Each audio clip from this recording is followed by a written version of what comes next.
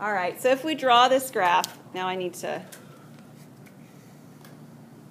hang on, all right, so if you take the calculator image that you just saw and you're going to sketch it, let's do that in the screen. We're going to sketch this image. And they're both lines, right? So they should look straight if we draw them well. And one of them is a very steep line, something like this, right? My graph is not going to be perfect. I'll tell you that in advance, just in case you were hoping.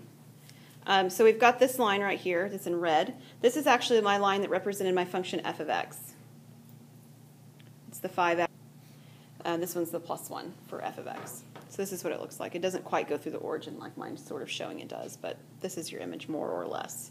And then your other line, it looks like a very shallow line, something like this. Again, it shouldn't actually hit the origin with this particular equation, so this graph is not perfect, but they have this sort of an image going on. And this right here would be g of x.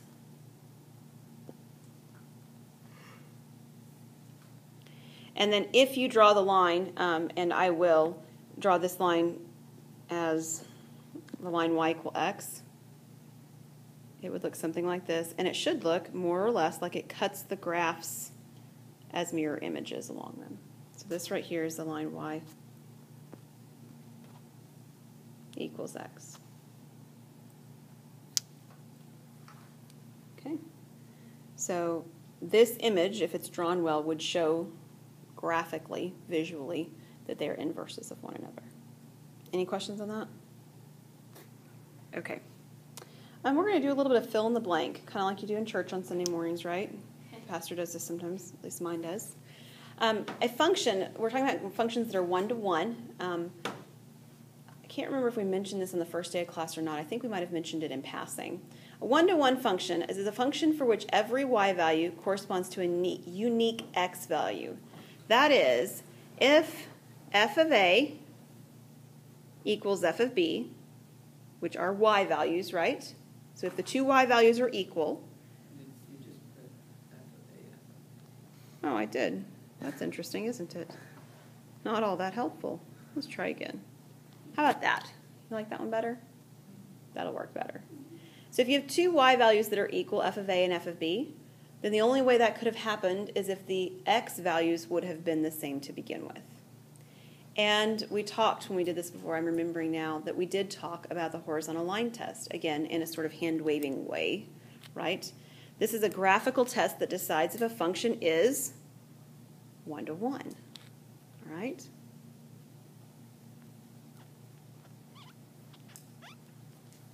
So you can use the horizontal line test, and we talked about one graph that you're very familiar with that fails this test is the graph of x squared, a parabola, right? Almost every line I would draw would cross the graph twice. And if it were one-to-one, it would only cross the graph in at most one place at a time, right? Strictly monotonic, this is a function which is strictly increasing or decreasing on its entire domain.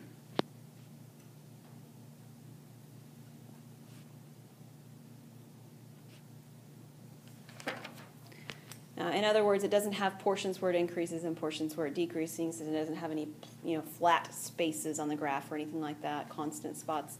It is always increasing or it is always decreasing, and that's called strictly increasing or strictly decreasing.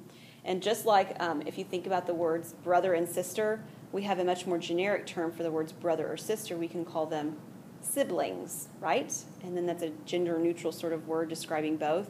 This is the same kind of an idea. Monotonic is a neutral word describing that it's either decreasing or it's increasing, and then we can sort of be more generic about the description. An existence of an inverse. So we talked about how to decide if the functions that you're given actually are inverses. We did it analytically. That was with the algebra. We did it with a graph. And so we'd kind of like to know in advance when, in fact, a graph has an inverse. And the first thing is that a graph has an inverse if and only if it's one-to-one. Hence, the need for the previous slide, right? So if we have this property that we have a graph that passes the horizontal line test, then we know that that graph's function is a one-to-one function, which means it will have an inverse. Now, how does this whole idea of being monotonic relate? Well, if f is strictly monotonic on its entire domain, then it's one-to-one.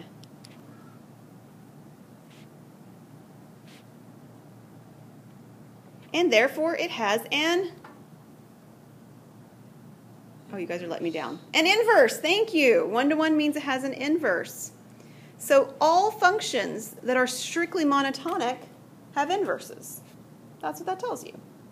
All right? So let's take a look at a function. We're going to use the horizontal line test to determine if the function is one-to-one, thereby having an inverse.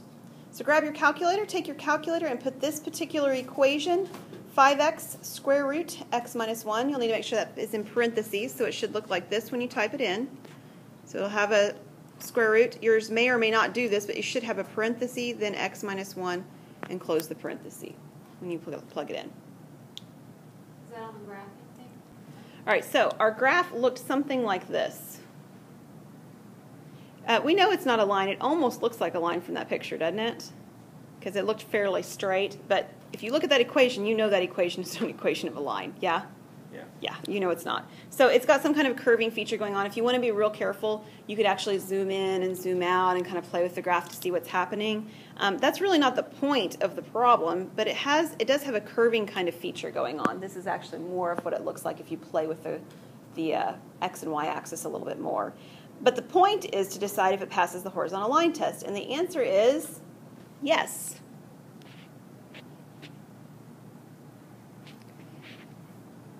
Therefore, it is one-to-one.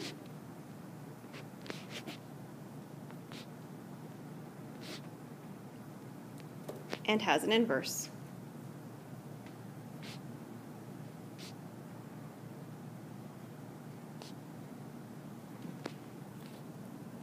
Make sense? So as long as you can draw the graph, the problems that ask you to do it with a horizontal line test are pretty straightforward. Now, once we know that it has an inverse, the question is going to be, how do we find it? Finding an inverse, right? Hang on. All right, so the first thing you have to do to decide if it has an inverse or find the inverse is to determine if f of x is, what do you think? One-to-one. That's the very first thing. If you've got a function that's not one-to-one, all right. So the first thing to determine is if it is one-to-one. And then once it is one-to-one, like the last problem was, the question is, what do I do next? So the first thing you do is you let f of x be replaced by y. So instead of having f of x, it's going to have a y in the equation. The next thing you do is you switch the x and the y variables. After you've switched them, you solve for y. You're almost done at this point. After you've solved for y, you replace the y with the f inverse of x notation that we saw before. And then you define the domain. The last thing you do is you verify your answer. You could verify it graphically. You could verify it analytically. Either of those would be appropriate. By and large, I'm not going to ask you to verify and show me your verification, but this is one of those things where you have the opportunity to check your work even if it's an even answer, right? You don't need a back of the book. You could verify it for yourself. All right, so I think we need to find one.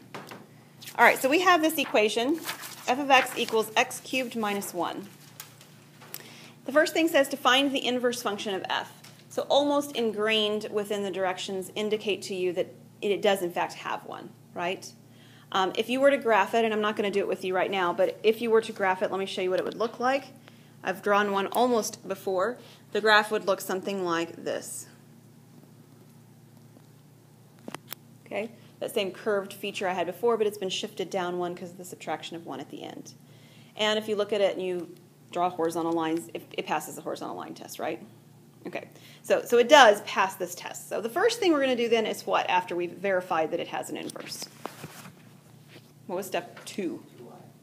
Replace the f of x with y, right? So I have y equals x cubed minus 1. Then what do I do? Switch the x and the y. Switch the x and the y. So instead of it saying y equals, now it's going to say x equals, and instead of saying x cubed, now it's going to say y cubed. And the minus 1 stays because it's not an x or a y. Step 4. Are we on 4? What's step 4? Yeah, 4. 4, because the first one was actually the graph part. Solve it for y. So how do I solve this for y? What do I do? Add 1.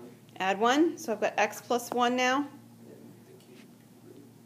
equals y cubed, and then I cube root. So my solution right now says y equals the cube root of x plus 1. Then what? Plus 1. With the inverse function of x. Okay, so like this, Dylan? Yeah. Yep. So I have the inverse. I've got this cube root of x plus 1. And could I verify that it actually works?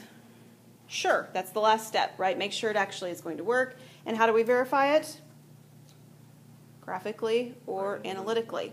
Now, part B is actually going to have us do the graphical way, so we're going to just verify it in part B step, right? So on part B, it says graph f and its inverse on the same set of axes. So go ahead and grab your calculator, and you're really going to get me the graph now that I just sort of drew for you before.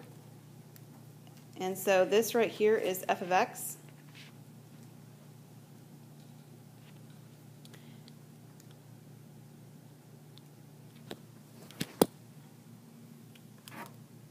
And if you do the other one, it was, or I should say it will, look something like this.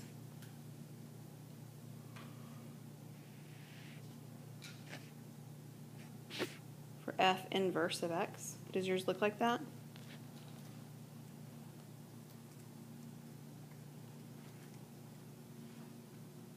Did you get it, Kendra? Does it look something like that? Okay, good. Now when you're drawing these, it's going to be much more convincing if you draw that line y equal x in here as well. So that's the last thing I'm going to draw in here, is that line y equal x. Because that line y equal x should in fact verify my suspicions. That is, it should almost look like it cuts the graphs in mirror images on each side. And that's the line y equal x. Any questions on the graphing part of it? Okay. The last part, I'm sorry, there's two parts. One of the parts of this problem, the next part rather, is to describe the relationship between the graphs. And I've verbalized it several times, so somebody tell me what you would say. How are the graphs related?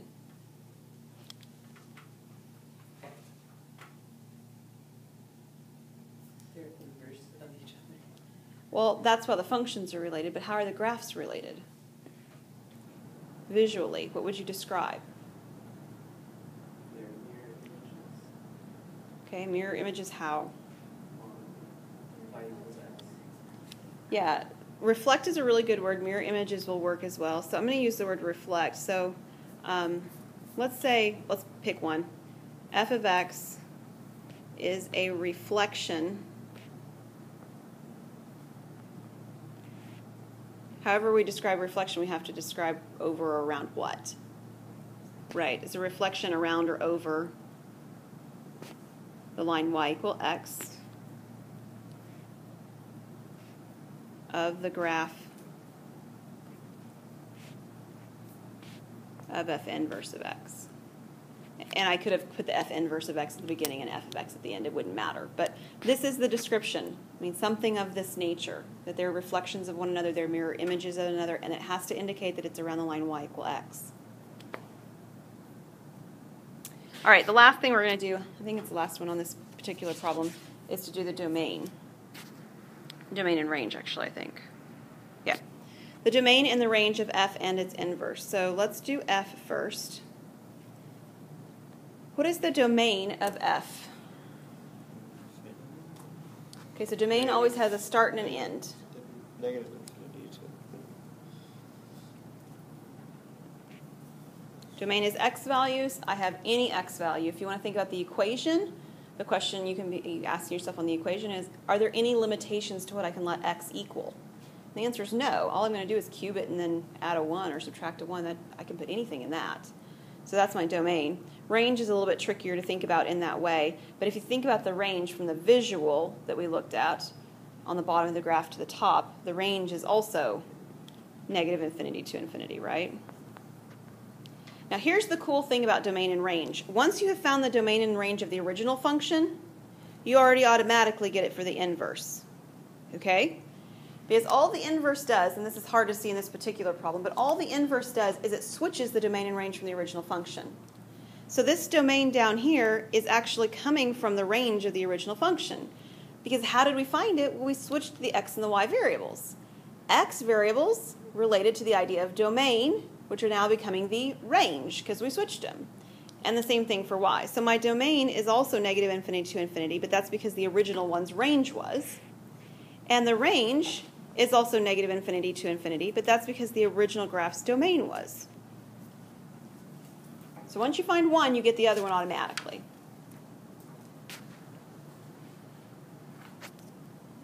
All right. Last thing in this section, continuity. All right, so theorem 5.8 talks about continuity and differentiability. And here's what it says. Let f be a function whose domain is an interval I. F has an inverse function, and then the following are true. If f is continuous, then f inverse is continuous.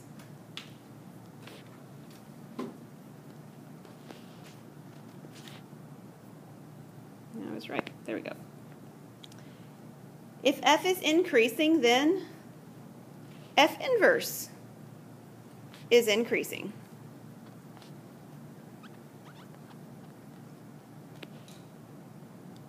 If f is decreasing, what do you suppose happens? Just take a stab in the dark. It's decreasing. F inverse is decreasing.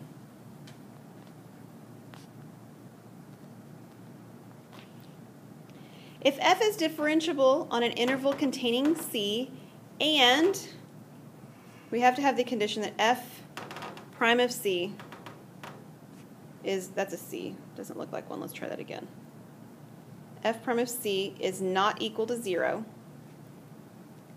then f inverse is differentiable.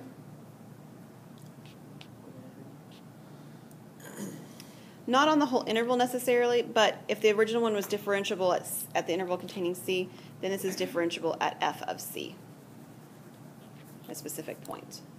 And remember, the reason the c became f of c is because we switched the x and the y variables. So c was the original x variable, so f of c would have been the original y variable, and we switched them. Okay, so we have one example of this. All right, so this says, use the derivative test to determine if the graph is strictly monotonic and therefore has an inverse. So the derivative test, which you guys did last semester in Calc 1 or whenever it was you took your Calc 1, tells you the following. If you take a derivative and you find out that the derivative is positive everywhere, then it means that the original graph was increasing everywhere. If the derivative is negative, the original graph is decreasing. So you may or may not remember that, so let me write those down, just jot them down in a minute. So if f prime is positive,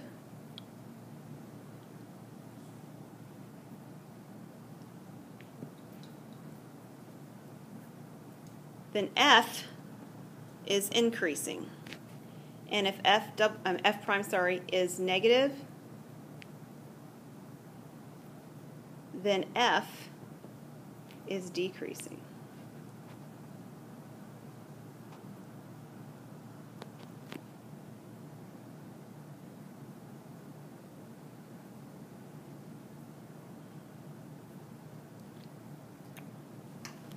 So remember, we had a statement about monotonic that said if a graph is monotonic, then it has an inverse. Monotonic means strictly increasing or strictly decreasing. One way to decide if something's strictly increasing or decreasing is to look at the graph, right? But what if you didn't have your calculator with you, right? What if you weren't using it on that problem? Or what if you just had a scientific version or whatever? Well, how would you then know if the graph was strictly increasing or decreasing? Well, there's a real quick way to find out. If you find the derivative, you can decide if the derivative is positive or negative. And if the derivative is always positive or always negative, then the original graph was strictly monotonic. Okay, so we're going to go through that with this particular problem. So what that means I need to do is I need to take this function and I actually need to find its derivative. So I've got a function that also could be written how? How else could I write this function that's going to be easier to take a derivative of it? How? 4 negative. Good. 4x to the negative 2. A couple of you saying that. Good. All right, so let's take the derivative of that. So what is the derivative of 4x to the negative 2?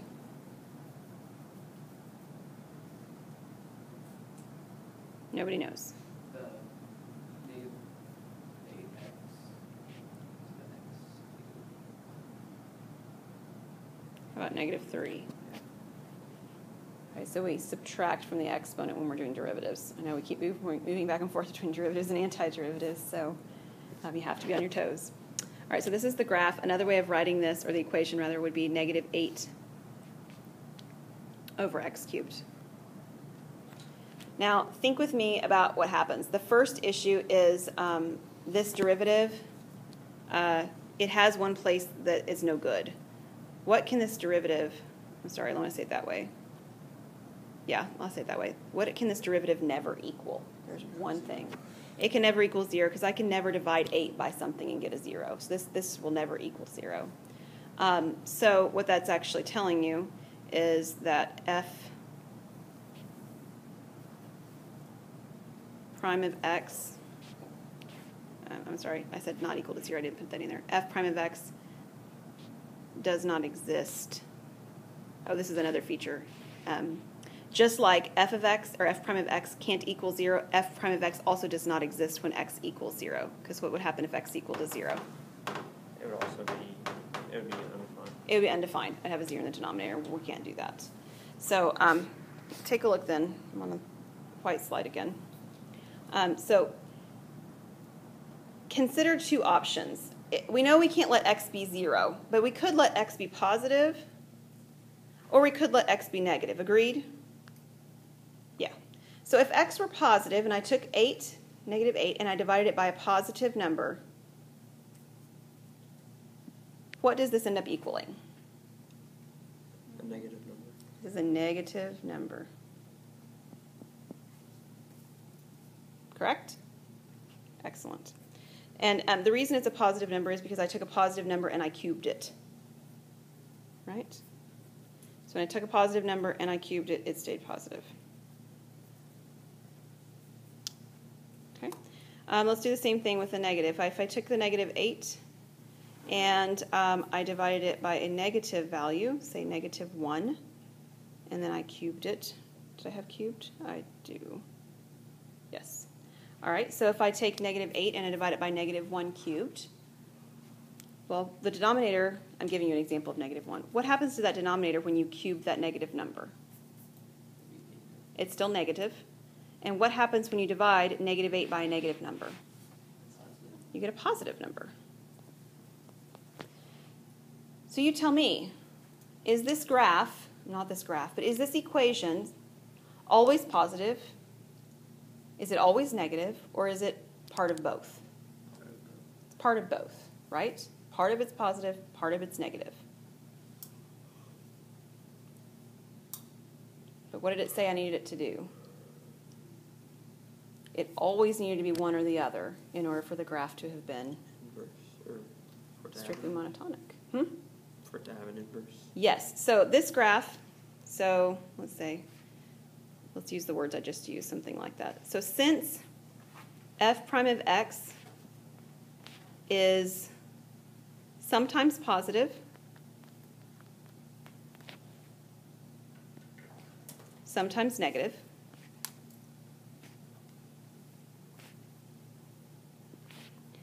what that tells us is that f of x is not strictly monotonic.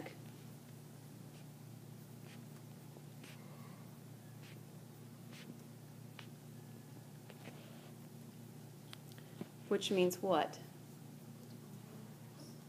It doesn't have an inverse. Thus, f of x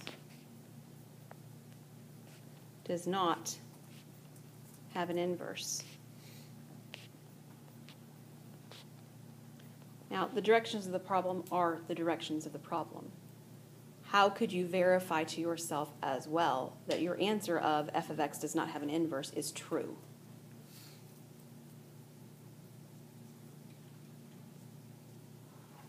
How else did we decide if f of x had an inverse? If it has a monotonic. Or are you talking about them? If it was 1 to 1. And we found that out by graphing, right? So couldn't we also take a graph of, let's see, 4 over x squared and see what it looks like? See if it passes the horizontal line test? If we did the problem right, it should not pass the horizontal line test, right? All right, so we're going to verify that to ourselves. It's not going to, but I'll do it on the board before we're done. Let me stop this recording there for